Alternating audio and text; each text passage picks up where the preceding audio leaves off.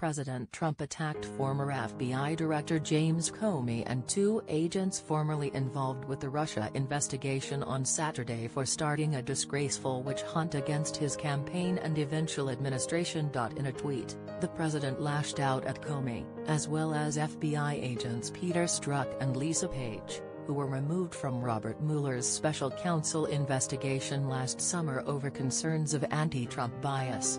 The IG report totally destroys James Comey and all of his minions, including the great lovers, Peter Strzok and Lisa Page, who started the disgraceful witch hunt against so many innocent people.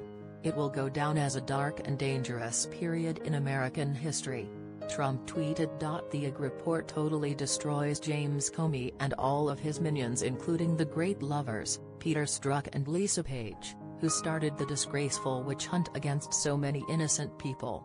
It will go down as a dark and dangerous period in American history. Donald J. Trump at Real Donald Trump. June 16, 2018. The FBI's Inspector General released a report this week that revealed previously unreported text messages between Strzok and Page while the two worked on the investigation, in which Strzok assured Page that the investigation would stop Trump from becoming president. The report concluded that their political opinions did not directly influence the investigations they worked on. Trump has since attacked the IG report, claiming that the report's conclusion was ridiculous and that it revealed further bias against the president in the Justice Department. The end result was wrong.